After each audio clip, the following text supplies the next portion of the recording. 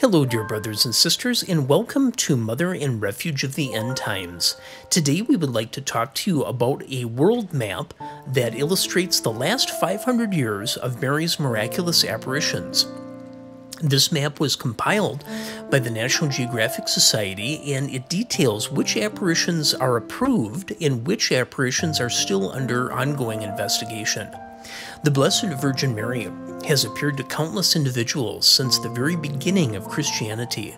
Many of these visions have been recognized by the Church, while most are only accepted locally or eventually discovered to be not worthy of veneration.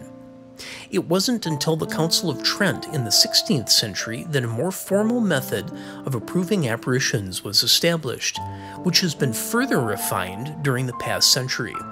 This has allowed the Church the ability to properly discern which apparitions are supernatural in origin and worthy of belief. Even if the Church recognizes an apparition as worthy of belief, no Catholic is obligated to believe in any private revelation, such as an apparition. The Church simply says that a person can find spiritual aid from such apparition if he or she so chooses.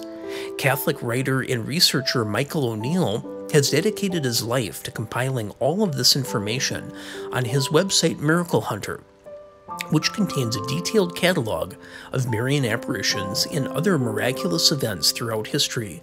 National Geographic used the information O'Neill compiled to create a single map that contains all of the reported Marian apparitions that have occurred over the past 500 years.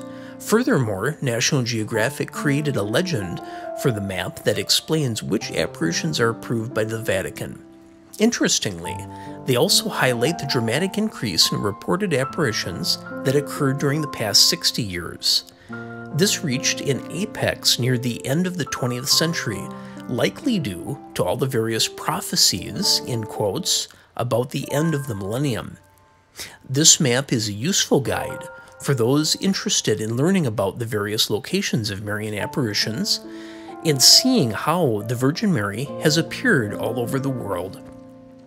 Please bow your heads with me as we recite a Hail Mary in thanks to Our Lady's continuous efforts to appear and assist her children all over the globe. Hail Mary, full of grace, the Lord is with thee. Blessed art thou amongst women, and blessed is the fruit of thy womb, Jesus. Holy Mary, Mother of God, pray for us sinners now and at the hour of our death. Amen.